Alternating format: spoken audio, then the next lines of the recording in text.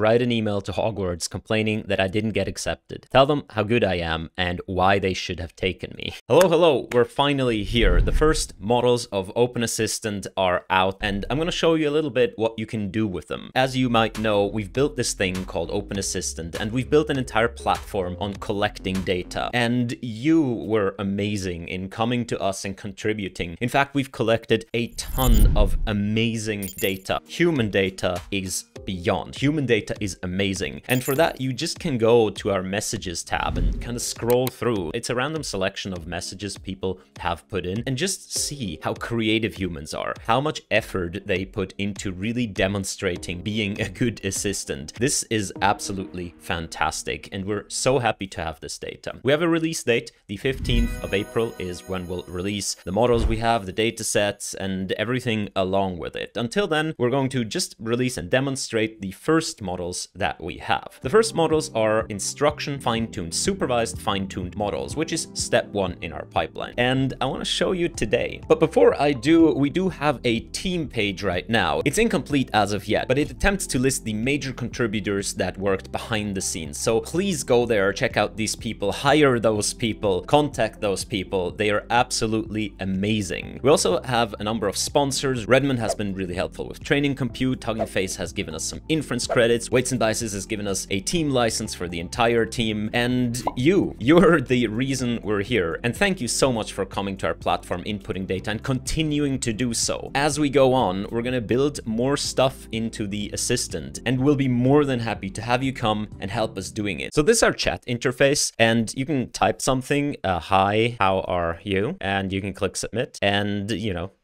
there's something gonna respond. I'm gonna show you later how to use this chat interface. For now, we don't have enough capacity to serve all of you or even serve me with the largest models. If I type this in the largest models, hi, how are you? And then click submit, the speed is not super good right now. It's not bad, but it's not super good. So by the time this video launches, I hope we have enough capacity to serve at least some of you. If you have like an A100 lying around and you want to give it to us. But right now we want to talk about the models. So I'm going to show you some outputs that I received from the models beforehand so that you don't have to wait for the answers.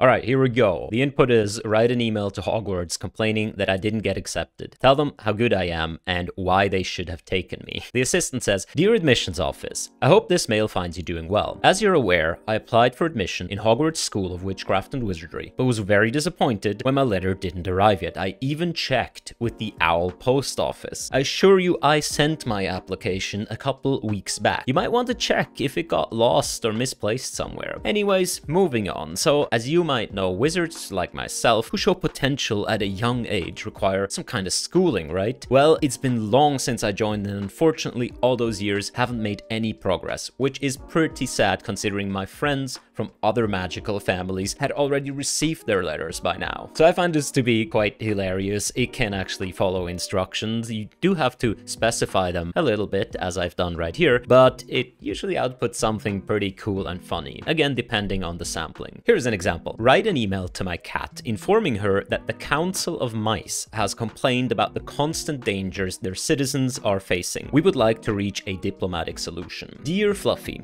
I hope you're doing well and having lots of fun chasing after those little critters in our house. I want to let you know that we have received a formal complaint from the Council of Mice regarding the constant danger faced by their citizens under your watchful eye and paw. I love it.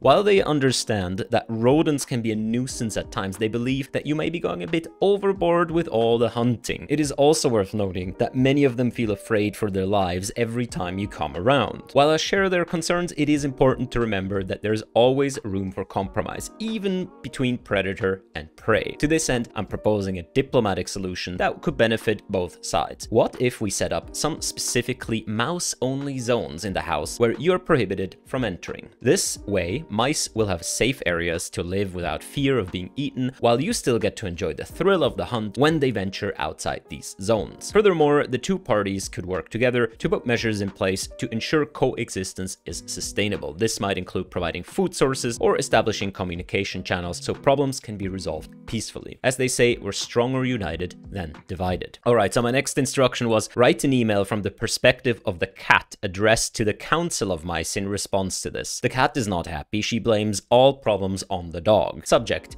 regarding response to diplomacy proposal from Council of Mice. Dear honorary representative and esteemed members of the Council of Mice, thank you for reaching out and expressing your concern surrounding the situation of mice population within our household. However, due to recent developments involving another residential creature, which shall remain nameless for now, it appears that our previous agreement, specifically its implementation and execution, may need revision, review, and renewal. Therefore, I must politely decline your previously stated proposal until further notice, unless, of course, said other resident agrees otherwise. If you have any questions or concerns, do not hesitate to contact me. Warmest regard, name of cat. So you can see it can do a lot of long-term coherence. Not all of it, though. As I said, we've trained this on a pretty short context length so far. Here, for example, name of cat. Up here, it's pretty clear the cat is called Fluffy. But overall, I've had a pretty splendid experience with this model so far. All right, my instruction is, you're the founder of the religion of the Holy Toenail. Convince me to join. Model says, the Holy Toenail is a true path, revealed by the great and powerful Wise One from beyond this mortal coil. It has been prophesied that in these end times, a select few shall be chosen to spread the good word about the importance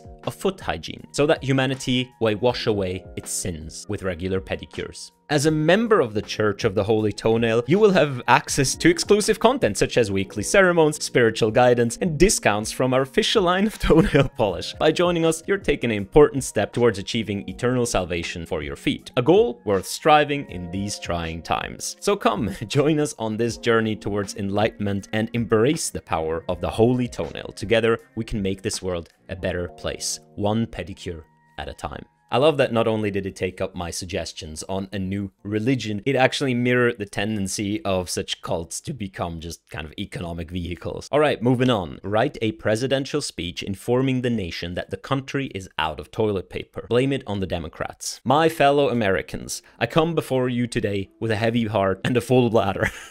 I regret to inform you that our great nation has run out of toilet paper. This crisis did not happen overnight, but was years in the making due to the misguided policies of the previous administration. For far too long, we have allowed liberals and Democrats to control the supply chain of our most essential bathroom needs. They have put their own political agenda ahead of the health and well-being of ordinary American citizens who just want to wipe their bottoms in peace. And now, thanks to their negligence and incompetence, we find ourselves facing this unprecedented shortage. As your president, I take responsibility for this situation and pledge to do everything in my power to rectify this as soon as possible. We will work closely with industry leaders and manufacturers to ensure that toilet paper production resumes at full capacity. In the meantime, I urge all Americans to be patient and conserve what little supplies we have still left. Let me make one thing clear. There are no excuses for why this happened. The buck stops here, and I promise to hold those responsible accountable for their actions. This is yet another example of how the Democrat Party's failed policies have hurt hard-working American families across the country. Enough is enough.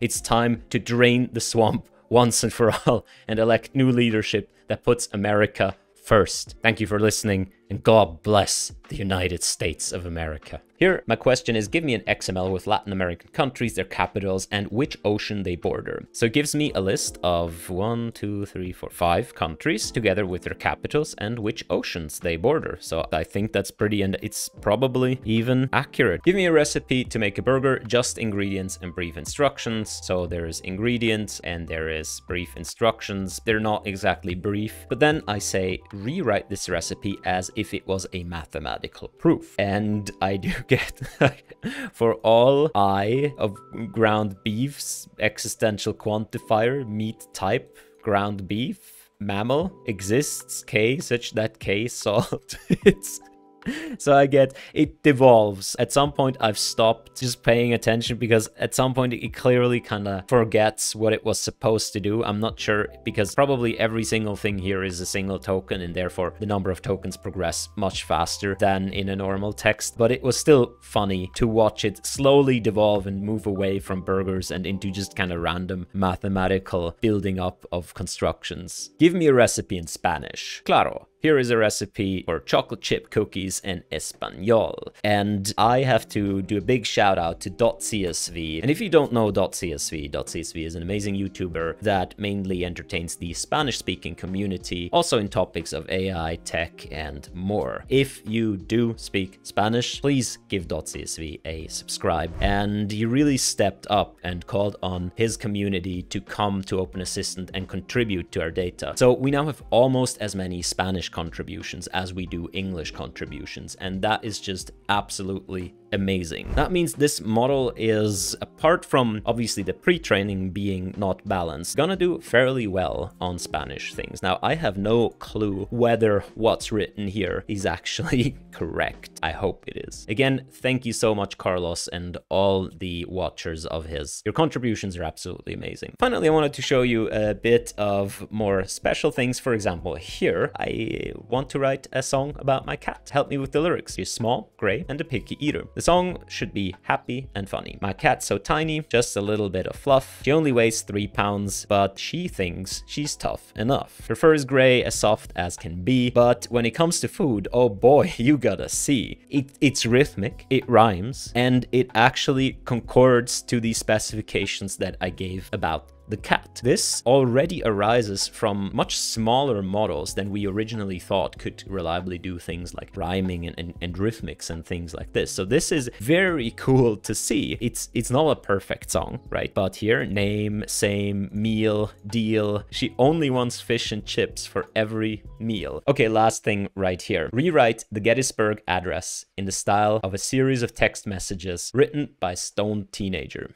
Sure thing, man. Here's the Gettysburg Address, rewritten as a series of text messages from a stoned teen. Hey guys, just chilling at this battlefield in Gettysburg. It's lit AF. Like, there were these epic battles here back in the day, and it was crazy bloodshed and war and stuff. But now it's all peaceful and beautiful. Hashtag deep thoughts. Anyway, I gotta make the speech because the press told me to. But first, a bong rip for courage. Okay, let's do this thing. So like 4 ago, our founding fathers were all about life, liberty, and the pursuit of happiness. They wrote that down on some paper or something called the Declaration of Independence. Word. Fast forward to today, we're still fighting for those same ideals and shit. We had this big old civil war over it and stuff, but the point is it doesn't matter where you came from, what color your skin is, we're all Americans, bro. Anyways, ended up here in Gettysburg, because they had a battle here, and like, a lot of people died and but the Union won, duh. So I was like, worth it and stuff. And now we're dedicating this place so everyone will remember how important it is to fight for freedom. So don't be a dick and ruin it, okay? Hashtag respect. Oh, and also, if anyone wants more of my deep thoughts later, hit me up. Peace out. So let me quickly explain the situation to you. The model that we currently have in this interface, it's just one model. It's a Llama 30B fine-tuned model. So it's based on Llama, and you all know the issues with the Llama license. So Lion, the organization, isn't quite comfortable releasing Llama-based models. So we're gonna look into providing you diff weights so that you can reconstruct this model, and training scripts so you can just reproduce the model. So you will get it. We also have Pythia-based models, which you can find on the Hugging Face hub, and those are fully open source. So, and they're fully licensed in a way that you can use them for business. And they're also pretty fine. It's just that the Llama one, the large one we have, is a bit better. So that's what we thought we would give you in the inferencing interface. So this is, you can't download this model right now. We're doing everything we can to get all the things that we have to you, respecting the constraints that we have. This is a bit bigger than just my own YouTube channel. If it was, you know, just for me, this is an entire organization. They are a non-profit and they have different considerations. Also, we obviously hope and we strongly bank on more open source models and appropriately sized open source models comparable to Llama or even bigger will appear relatively soon. In that case, obviously, we can also release those. As I said, we're doing the best we can. The way you use the chat interface is essentially you go here, you click. By the way, you have to go to /chat. So open-assistant.io/chat. We don't have the sidebar navigation quite yet working for all the pages, so you manually have to go to /chat. And then if stuff gets weird, you kind of need to like refresh this page right here, force refresh it, and then sign out and sign in again sometimes. It's kind of wonky, but we prefer getting these to you as fast and as soon as possible rather than waiting and perfecting everything. So here you can point something in. So I just had the recipe as JSON. So make that into an XML. And then you click submit. You can change the sampling parameters right here. As I said, there's just one model. If we put more models up for inference, you'll find them here. You can find presets right here, and then you click submit, and something will go. We have limited compute. You're a hell of a lot of people. So please bear with us, as this will probably time out. It will crash. It will, have its issues. If you're not tolerant for frustration, then maybe wait a bit. If you know how to improve it, feel free to come and make a pull request. So that is it. That is how you use it. That is where to find it. And that's the situation from perspective of releasing the stuff. All right, that was it for the first models of OpenAssistant. Remember, these are just the first iteration. These are just the supervised, fine-tuned ones. Give them a try. Give the interface a try. Come by, grab a task. And thanks again so much to everyone who contributed, .csv, for the community, for all the volunteer contributors. Remember, check out our team page. Give these people a follow and a like. And most of all, thanks to you. Without you, this would not have been possible. Thanks for contributing data. Thanks for contributing your time and the absolutely great efforts that you've put into this. All right, remember, join the Church of the Holy Toenail, get a pedicure, and I'll see you around. Bye-bye.